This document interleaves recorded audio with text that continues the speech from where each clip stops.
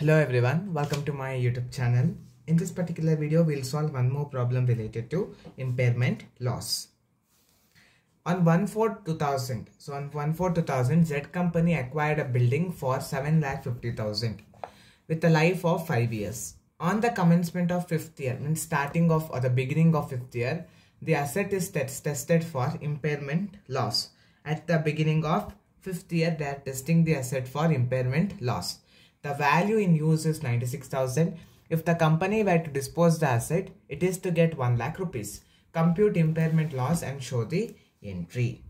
So always first you calculate the depreciation. Calculation of depreciation. So the formula to find out depreciation is cost minus residual value divided by life of the asset. So cost of PP is 7,50,000. Cost of PP is 7,50,000. 7,50,000 minus recoverable value.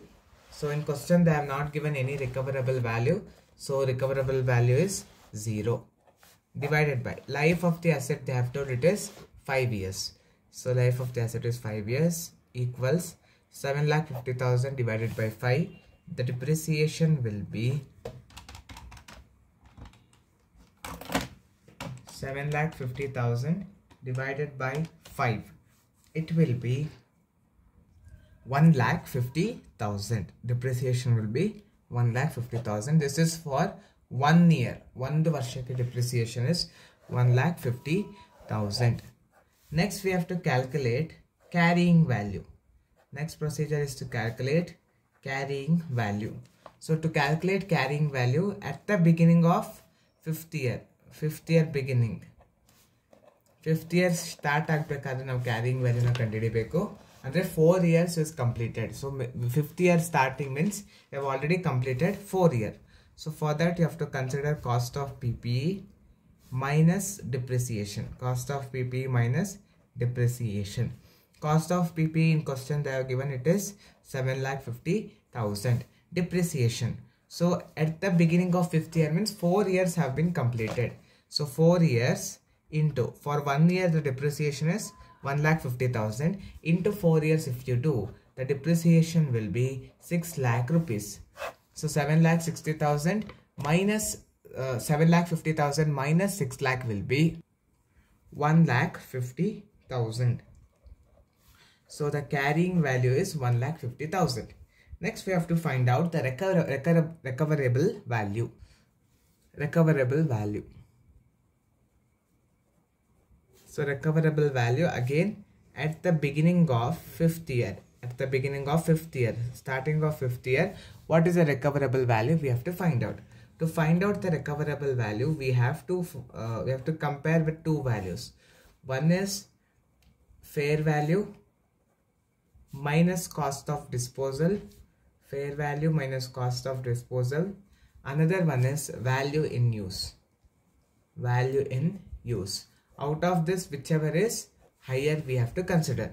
So in question they have given that if the company were to dispose the asset, it will get 1 lakh rupees. So similar asset, if it dispose, it will get 1 lakh rupees. So 1 lakh minus 0. There is no cost of disposal. They have not given any cost of disposal in the question. Value in use they have given it is 96,000. Whichever is higher. 1 lakh is higher than 96,000. So recoverable value will be 1 lakh rupees.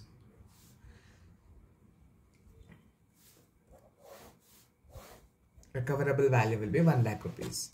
Now we have to find out the impairment loss. The formula to find out impairment loss is carrying value minus recoverable value. Carrying value we have found out, it is 1,50,000 minus recoverable value is 1 lakh rupees. So the impairment loss will be 50,000 rupees. Now we have to show the reporting entries. They have told us to even write the reporting entries. So for reporting entries, there is a journal entry. Very simple journal entry. Impairment loss account debit to PPE account. to PPE account. What is the impairment loss? it is 50,000. To PPE account you will transfer that 50,000 rupees. This is how you need to solve the problem.